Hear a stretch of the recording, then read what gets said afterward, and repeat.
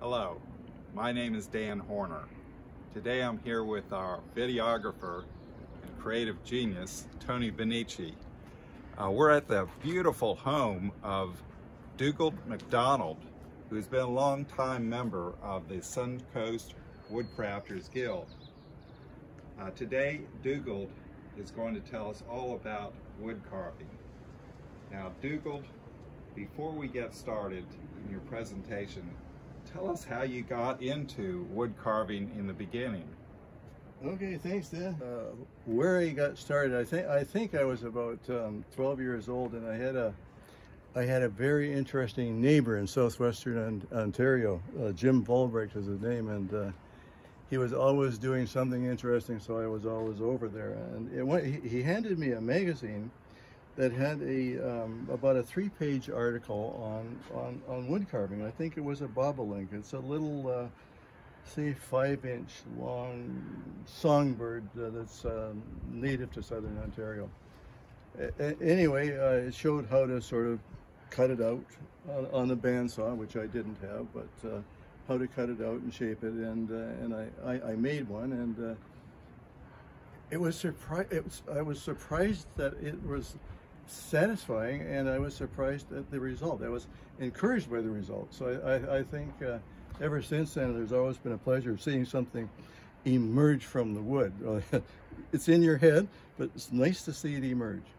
And often, I'd say, particularly with masks, as you carve, you will the mask, the person, I guess, behind it, or the whatever the spirit is behind the mask, will start to almost exhibit itself, and you will sort of know exactly what to do with the carving. So they take on their own personalities, as it all does. So I think that's my interest. Wonderful, yeah. Wonderful. Well, why don't we go on inside your shop, and let's get started with your presentation. Okay. Come on in, guys.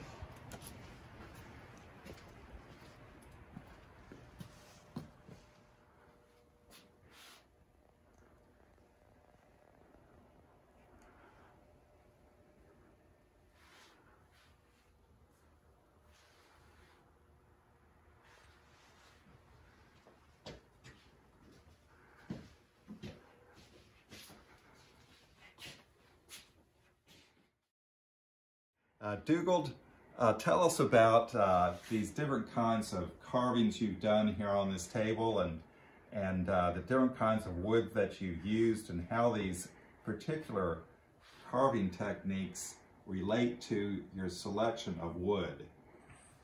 This is probably one of the simplest of all types of carving. It's called chip carving, and it can be done with a very few tools, and it's a very pretty thing to do. If you do decide to chip carve, it's a great way of getting to know the properties of the wood you're intending to work with. This happens to be a piece of Southeast Asian tropical hardwood, and I can't remember the name of it. It was a favorite of pattern makers, and was awfully hard to get. Here's another tropical hardwood that just behaves wonderfully to carve. This is Honduras mahogany. It comes from Central and South America, and Cuba too. There's not much of it left. It's highly desired, but it's great wood. It carves easily, it holds detail, and it doesn't break apart. These are some, I don't do much on the jigsaw, but these are some little screens that are made from Honduras mahogany. You can see how it all holds together. These are not as fragile as they look. So it's great wood. It's great wood to carve. Our native carvers used 3 species that I can tell. They would use yellow cedar, red cedar, and they would use alder. The alder was generally carved when it was wet, and they would have kept it in a damp environment during the time it was being carved. It's much easier to carve when it's wet. It's quite difficult when it's dry. So that leaves yellow cedar, which I've found to be extremely variable. good yellow cedar. This is the lovely piece of yellow cedar. And if you're going to choose yellow cedar for carving, try to find it without a really pronounced grain pattern in it, because usually the pronounced grain pattern indicates a strong difference between the spring and the summer or the wood the rest of the year around. And you'll get hardness differences in that as you go, which they're hard to deal with when you're cutting with chisels, and because your chisel chatters over them. They tend to produce weak joints, which is annoying if you're doing a fine feature and a piece flakes out. So a piece of yellow cedar that is relatively uniform in appearance, as opposed to one with quite a patterned grain, the uniform one is the one to choose. This is great wood. It holds detail very well. And you can just see, I was playing a little bit with chip carving here, which is with the yellow cedar, just to show how the detail holds. You see that ridge between the two cuts there? That will not happen. That will crumble with a lot of kinds of wood. The yellow cedar holds that detail well. So you can great detail if possible. Certainly more detail than possible with red cedar. Okay, now, other types of wood. This happens to be, this kind of gets into the kinds of carving that you might be interested in doing. This is architectural carving. These are shelf brackets, for want of a better word. These are made from white oak, native to some. There's some in southern Ontario and Quebec, and of course in the United States. This is a lovely, tough wood to carve, but it's great wood when you know, like I hone my chisels to a long fine edge because I'm using West Coast woods, softwoods out here. But if you were going to use the same chisels on this wood, I would actually expect to break corners on the chisels. You have to sharpen them a sharper angle. White oak. Now, other types of carving you can get into are architectural ornament. These are just little samples. These are done from yellow cedar. So you see the yellow cedar holds detail very well. There was an awful lot of carving done in churches, acanthus leaves, that sort of thing. Beautiful styles. The English and European woodworking, decorative carving is really quite remarkable. Then you can kind of go on to other kinds of carving. This is the panel. Supposedly this would have been dogwoods, but I can't remember why I did that. Anyway, it's too dark for dogwoods. It's oak, which has been treated, I think, with ammonia. White oak has got tannin in it, and I don't know chemically what tannin is, but it's in oak. So that if you dampen the surface of white oak and put it in above a container that has ammonia in it, it will turn this color. It's quite a lovely brown. I've been impatient. I just use household ammonia and I've just brushed it on and then washed it off. Seems to be okay, you know. Then I suppose more carving in the kind of decorative carving. This is a slight variation of chip carving where you can do panels, borders, that sort of things. This is done also in this extremely light Southeast Asian wood. Wish I could remember the name of that. Yeah. Wood that I like a lot. Probably 40 years ago, a friend that I used to play tennis with was also a log scaler, and he came back one day from a log scaling operation somewhere up the Fraser Canyon. I didn't know they did any, and had a 8-foot log of western white pine in it, and said, this has been dead and it's been in our log sort. It's not saleable. Would you like it? I said, I think so. And I've been carving out of it for 40 years. All the masks have been done with that. So let's just see why this is interesting stuff. Okay. Western white pine is not very common here because unfortunately there was a blister rust that got into the pine stands and killed them. Let's just take an ordinary woodworking chisel, and you see with a fairly small amount of pressure that pine is moving very nicely. Lovely stuff. So you can, this is nice to carve. It's not, it doesn't finish particularly nicely. It has, and it's fibrous. It produces almost like a hair when you sand it. It's just almost impossible to get a burnished surface on it. So this is one of the reasons why I will choose to use a chisel or a knife finish, because you get all of these little facets that make the carving, the light goes off the carving a lot more differently, and you don't have to deal with all this fuzziness. It's annoying. Anyway, okay, back to this now. Back to these styles of carving. This is forgive me. I think I'm going to guess this is also yellow cedar panel. This is probably glued up. So this is you'd call this a low relief carving. These details back here are chip carving chip carving, and the rest of it is just done with chisels, painted with acrylic paints.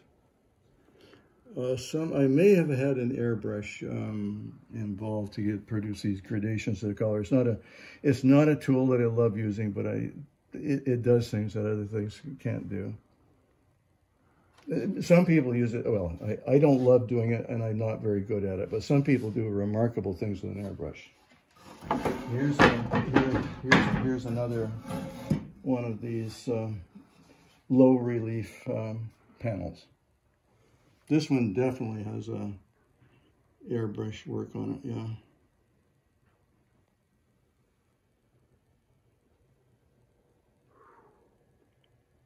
So yellow cedar is an ideal wood for this, ideal. And it's nice to use local woods. Okay. Red cedar, now if you were to try to carve this with red cedar, it just won't hold the details in the ridges nearly as well. You have to carve bolder patterns with red cedar. It's a bit more, it's a bit coarser. It's always wise to keep your medium in mind when you're making a design and not try to get too much detail and end up breaking lots of detail out. It's very easy to do, and I've done it a number of times. Dougald, why don't you tell us a little bit how you sharpen? Okay, thanks, Dan. Okay, when you're carving, you're always exerting a lot of pressure on the wood, so you want to have sharp tools, sharp as possible, and it's nice to be able to have a system of sharpening quickly. This I'll tell you is my system for sharpening tools while I'm carving. Okay, well, sharpening is probably the most important thing you're going to do as a wood carver, because it's really hard to push tools through hard wood. So what I would do, first of all, if I was going to establish a new edge on a chisel, not this is too delicate, but this is with a chisel, I would, well, let me get a chisel and I will show exactly what I would do.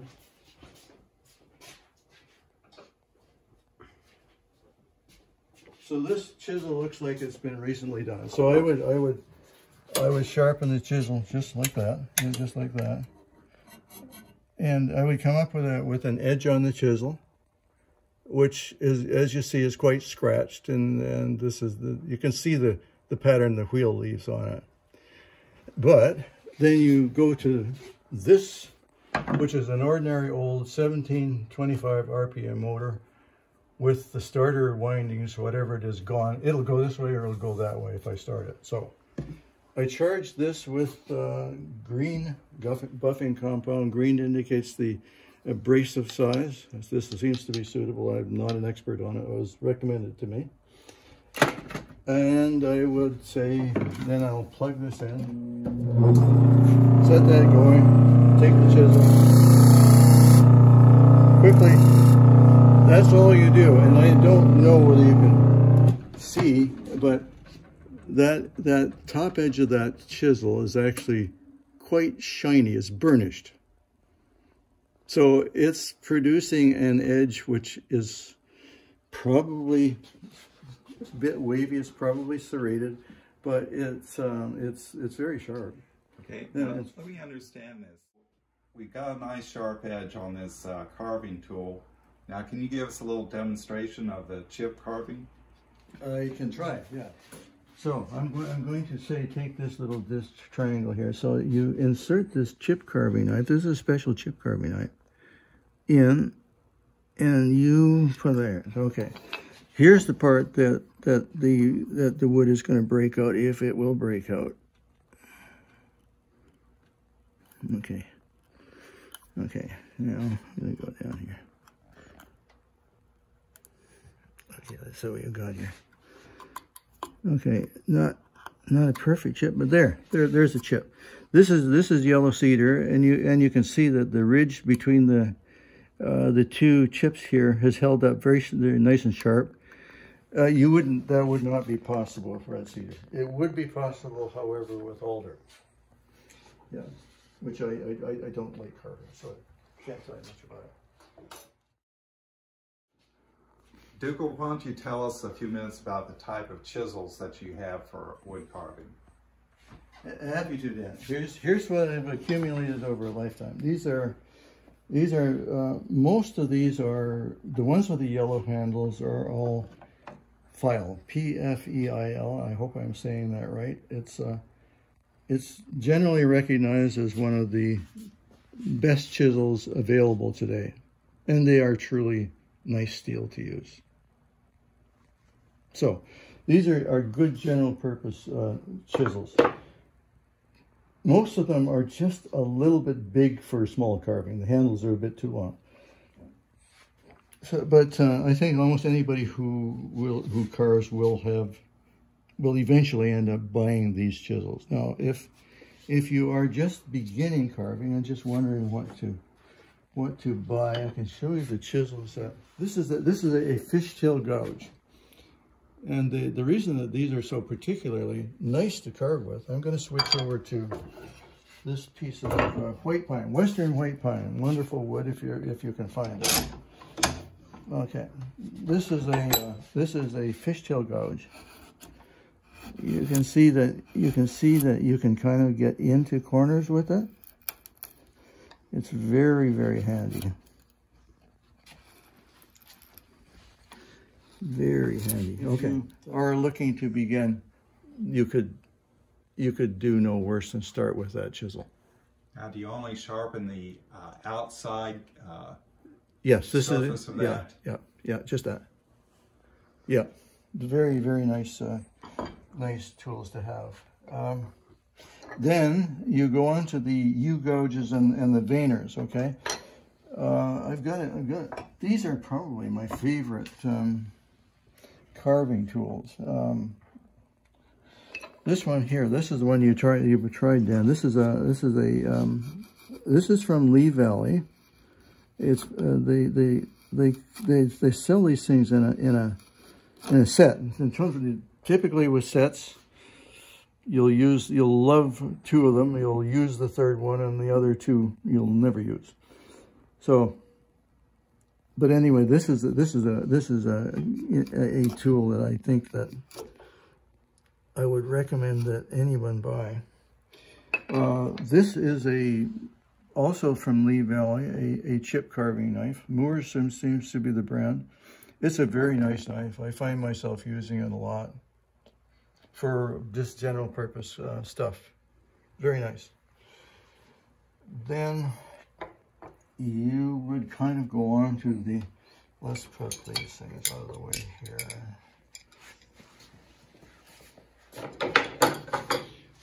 Go on to the bent knife, which is one of the most versatile woodworking carving tools there is.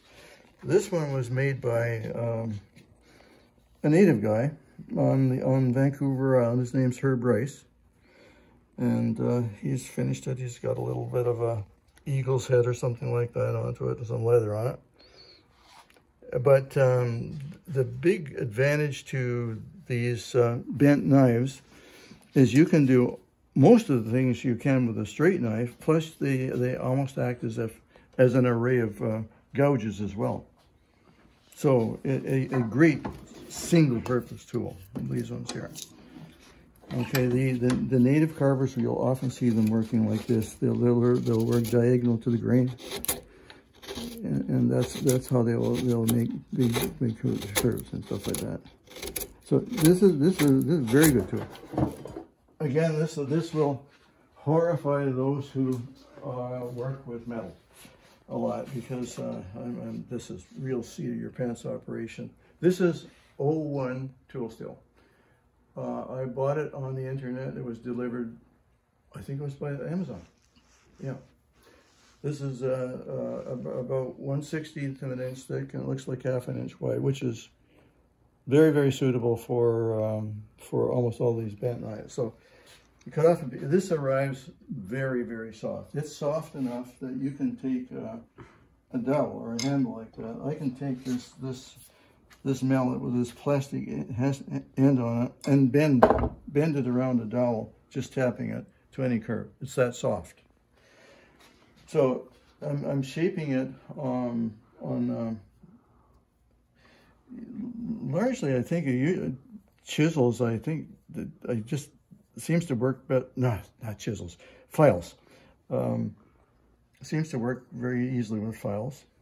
And then after that's filed the edges on both sides, then I'll tap it over the dowel, drill a couple holes back here, cut it off, and then it's ready for heat treating. I have a oxygen propane torch. It's kind of an old thing, but it gets this up hot enough. What I read is that you need to get steel up over something like 1160 degrees Fahrenheit. It will change in color from a dull red to a sort of an orange at the transition point. At that transition point, then you dump this into a container of oil, because this is considered to be oil hardening steel. All of this is by eye, okay? So in the end, you arrive at a piece of steel that it will be very, very hard. So it's useless.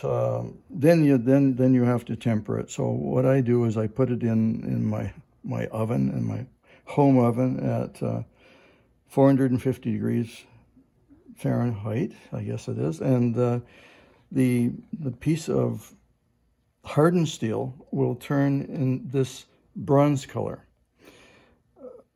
I've read that if it turns this bronze color, it's at that point still a hard, quite brittle tool, and I thought that's just exactly what I want, because I want I'm not going to pry a lot on it. I want the edge to hold as long as I can, because they're a nuisance to sharpen, right? So that's how I made these things, and then just yeah. That's amazing. Yeah. So this started off like this. Yeah, that's right. And these are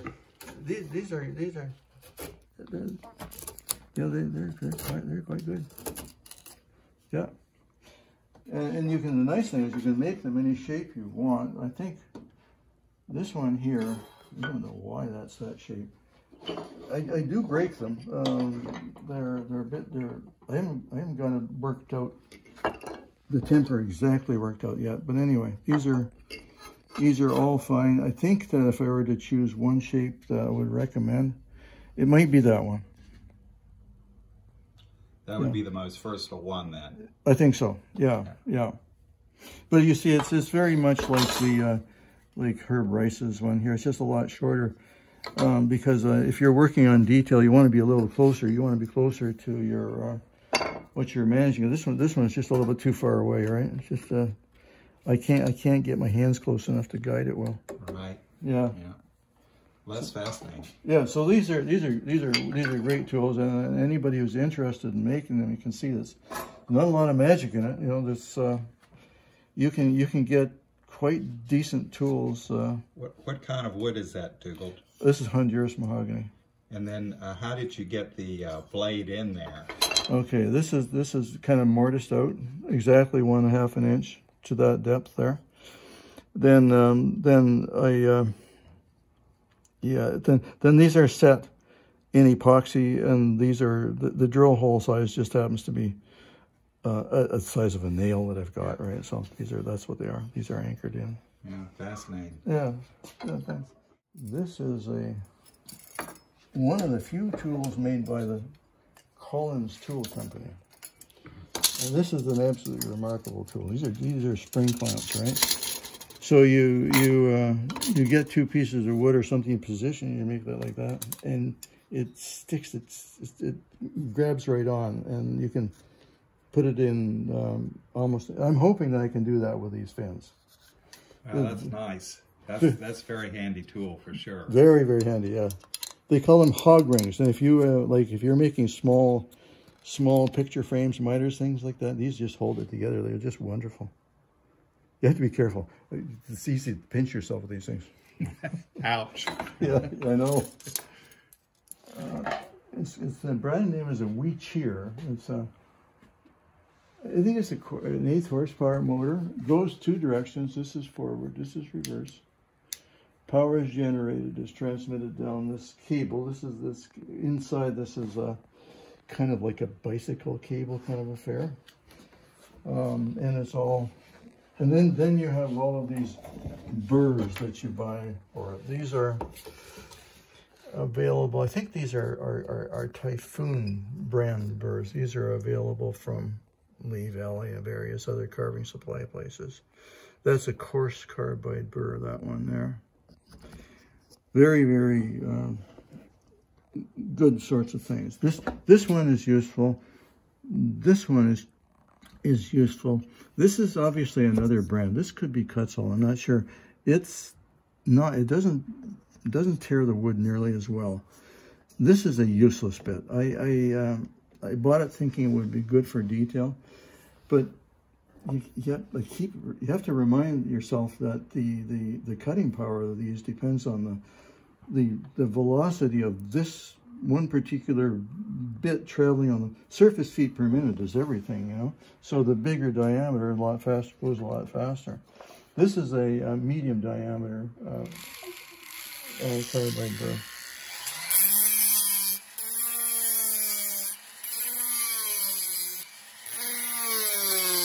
You can see how quickly they work. Wow. Yeah, I mean, they take off wood really fast, but the drawback is you're breathing it. I've got my hat on, my face mask and everything, but they're very, very handy. Dougald, you've taken us through some techniques. You showed us some tools and how to sharpen them. So let's move on to how you would actually utilize these for a carving. Yeah, happy to do that. We would go through the process of carving a fish similar to this one. This is a facsimile of a red snapper, which is found off our coast here, and it's there are other members of its family that are very beautiful. These rockfish, but unfortunately, it's hard to see them.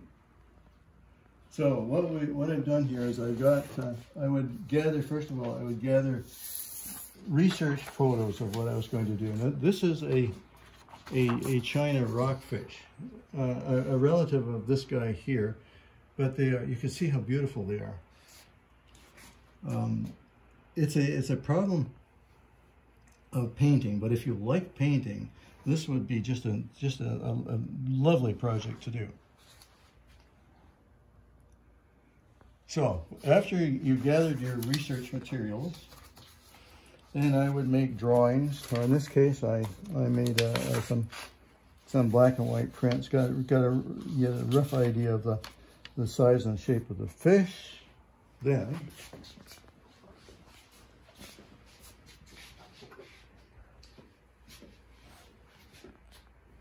Then I would cut a blank piece of wood. This is the body of the fish, okay?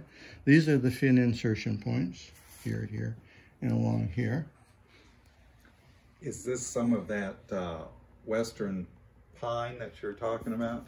This is, yeah, this is western white pine, yeah. This would be very nice to do in yellow cedar. I just didn't happen to have a piece of that on hand at the moment, but very nice to do in yellow cedar. So then with these fin insertion points, you've got to have a place to sort of glue them in. So I mark where the fins go. Then I put in my rudder table. This is the block of wood. It's been sort of the template. It's been sort of done on the bandsaw, one side only. Okay, I've got a router bit here. It removes a 1/4 inch wide groove 1/2 inch deep, as guided by that bearing. Okay, so I'm running this in my router. Underneath that, it's cutting these grooves, 1/4 inch wide. So then I'm going to show you the wood I used here. These are pieces, again, cut from the western white pine. And I run them through the planer. They're 1/4 inch thick. And you're going to then put your fin templates on this thing. So I'm making fin templates, you see. So I'm going to make the template. I'm going to put the template in the same direction as that. I use a pinwheel. And if anybody's got a better way of doing this, I'd love to hear, because this is not my favorite way. So anyway, this pinwheel will allow you to go. This is an old file folder. It's reasonably stiff. It will make an impression on the wood such that you can pick it up and pencil it in below. Take that to the bandsaw, cut it, and you have made a dorsal fin and I guess the anal fin template. Okay. Okay, Dougald. Okay. How do we get from this to a fish body like that? Okay. Well, it's actually first thing to do is to draw a center line on this. And this is the most important thing to do, because you're trying to make these things bilaterally symmetrical, okay? Then the next thing I like to do is to sort of find exactly the position of the eyes, okay? Then I would probably, again, try to find the position of the mouth, and then finally the gill cover. So if you've got all of these reference points on both sides, you pretty much know how to cut. Then the head's I wish I could tell you that I was an authority on the heads of China rockfish, but I'm not. I've never seen one in my life, and I'd love to see one, but they're not commonly seen. So from what I deduce from the pictures, anyway, the eyeball sits into a fairly large orbit. The eyeball often protrudes quite a bit away from the head. The mouth comes in a relatively rounded fashion like that. Again, you're working with chisels and with a rotary tool to get this roundedness all the way around. Define this. Often I would use this veiner tool, this V tool. This will allow you to get up into this area here and carve away some of this area here. This is where the gills would sit in the fish, right in that area here. The markings here are quite individual for different species of rockfish. This is something I can't pick up from the picture, so this is largely conjecture. Well, it looks like what I see in the pictures, but it's not. I wish I could verify it in some way or another. Okay, once you've got all that, then you've got a choice of how to finish your fish. At this point, I've rounded this all with a chisel. I like using this chisel very much. This was given to me by one of my old neighbors, again from southern Ontario. He knew he was a fascinating man. Bert Keats, he actually had a pipe organ factory in Acton, Ontario, but he knew I was interested in this, and one day he gave me this little set of chisels, and I still have them. Wonderful. They're so they fit in the palm of my hand. I can go along. I can chisel away bits and pieces, and I like to work like this with a chisel. That goes in like so. Okay, that's that fin. So this is all rough carved out. Then you do the same thing for the caudal fin, I guess that is. And then there's another one here for this fin here, like so, yeah. Then these ones go in here. These are the pelvic fins, I think they're called. They're when we emerged started crawling around on land. These were the ones that became our legs, I guess. And the only things missing here now are the pectoral fins. And that one there is slightly different. So they will be inserted by glue and pin in that location, that present. They'll go in roughly that spot. So that allows you to get them angled out. Yeah, see I'm carving this down there so that will actually be angled out, yeah. So tell us about the finished surface here, Dougald. This is, the finished surface is just as it came from a gouge. The fins here are probably sanded to a limited extent because they're more of a smooth, they don't have scales, okay? So that's, this is all pretty much from the tool. I like that texture because in my mind it's more fish-like, really. Yeah. It provides a lot of visual interest rather than just sanding it all down. It does, doesn't it? Yeah. Some things you want really smooth. I mean, you wouldn't want that finish on your Ferrari, right? But you would, yeah. This is a different treatment. This is a painted scale finish on a sanded piece. How did you accomplish that scale? I wish I could remember. I can't remember. I don't know. It's obviously hand painted to some extent there. Yeah. Can't remember. Yeah.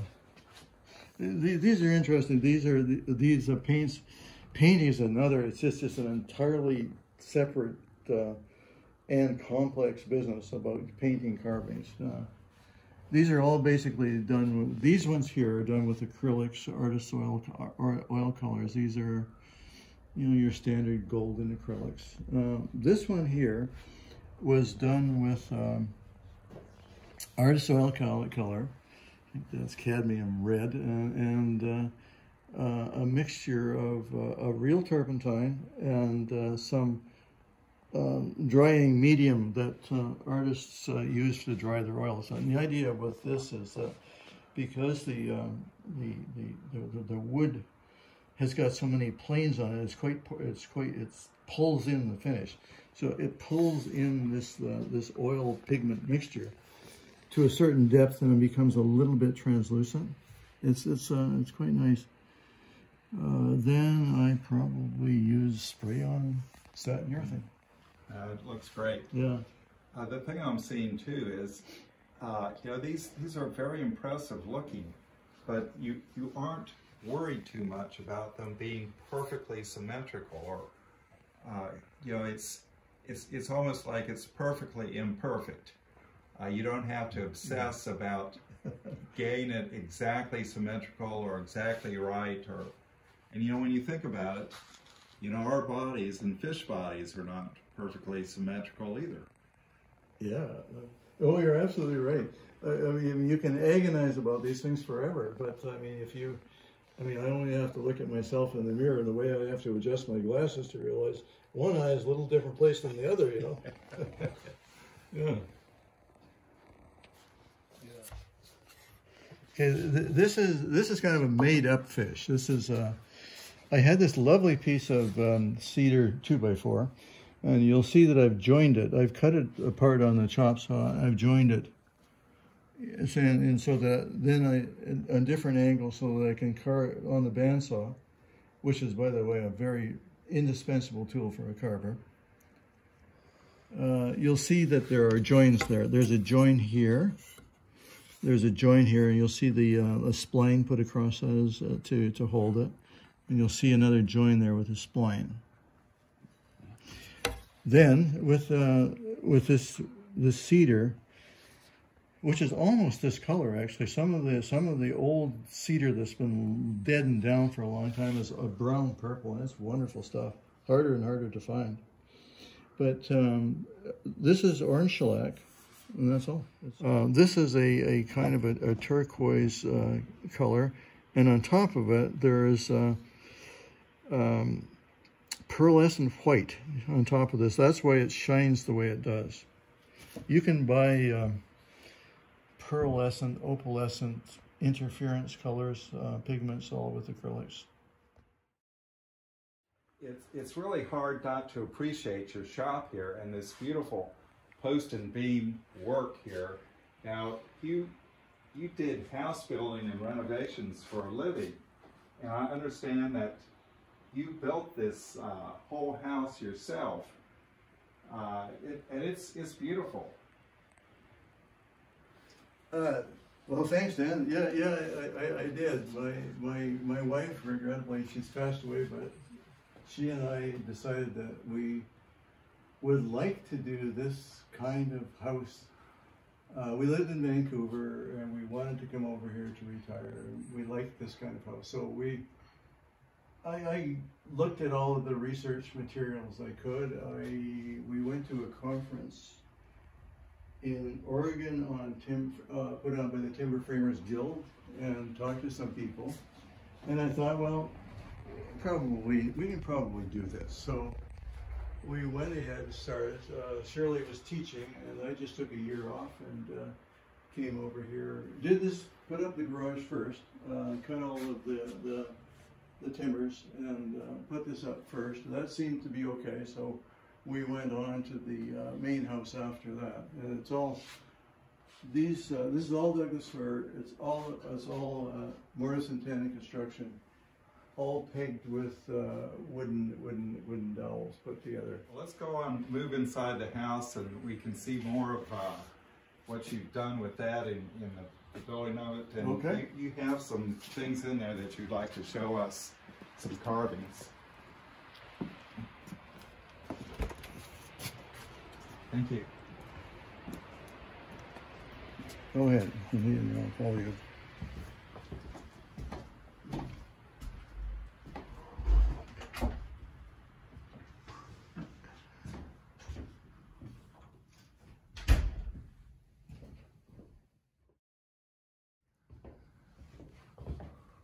Why don't you show us a few more of your carvings that you have displayed in this lovely house? Okay.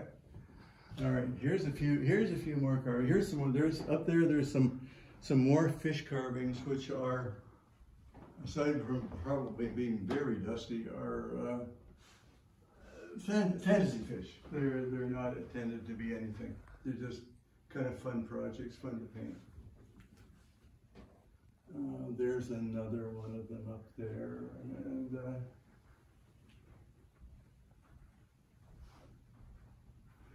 and I suppose recently I've become more interested in carving masks and people, which I've never done much of. These are examples of that. And this is the carving done out of a Paulonia tree. What do they call it? It's called an empress tree. It was actually growing back at the back of my yard, and it got diseased, so I cut it down. I thought, wonder what it would be like to carve. It's extremely light wood, and it's got no particular. It's not nice to work with particularly. Well, I think that the Northwest Coast style of carving is one of the. Well, Northwest Coast art is just a tremendous gift to the world. it's just hard not to be influenced by it. It's a wonderful, wonderful style. These ones here, that one there, it would be, it's hard to see anything Northwest Coast in that one at all. That one is not. These two here, maybe, but not so much. That one there, I would say yes. It has a Northwest Coast influence. But it's interesting to. I know some people say that we don't have the right to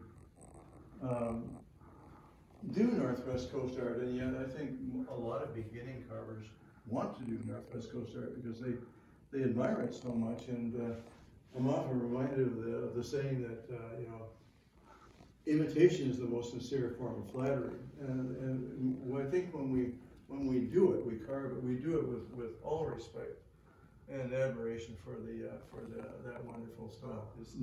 It's not wrong to do it. It's just wrong to do it badly. You know, he said, you know, there's so much bad work out there. So I think if you really want to do Northwest style carving, it's worthwhile making a bunch of studies to sort of understand the elements of the design, which are pretty fixed. Mm-hmm. It's a pretty fixed code that you work with. Yeah. Well, we have a melding of cultures here. Yeah. And so it's almost impossible not to be influenced. I mean, that's been going on in the art world for centuries. Yeah. Oh yeah.